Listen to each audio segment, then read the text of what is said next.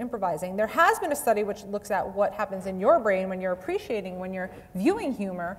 And what they found is they showed people like either The Simpsons or Seinfeld, and they found that when things were funny, you have this humor detection phase where you get activation in like temporal areas of the brain, temporal parietal areas that have to do with making associations between ideas. And really, comedy is to do with novelty. So when we find something, it takes a sharp turn that we didn't expect, it surprises us. We find that funny. And this part of your brain, the temporal areas, are looking at sort of past knowledge of what we know and new information that's coming in and comparing it and finding something novel. And then we get the humor appreciation phase where you get activation in these reward centers of the brain.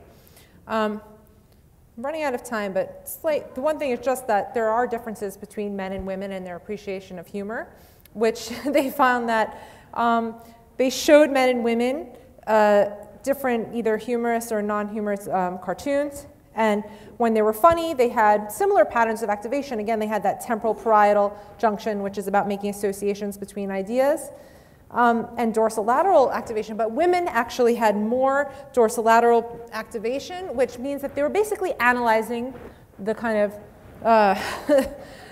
they were analyzing the semantic structure of the jokes more.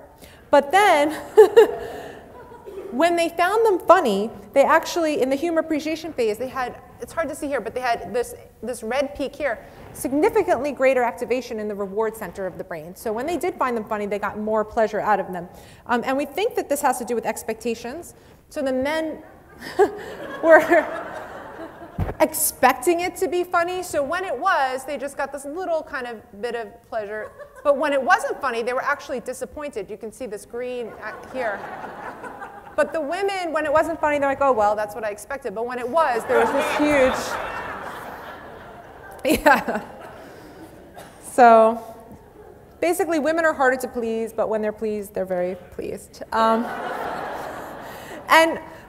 finally, one study, then this is preliminary data I'm presenting from some colleagues, which hasn't been published yet, but they actually did look at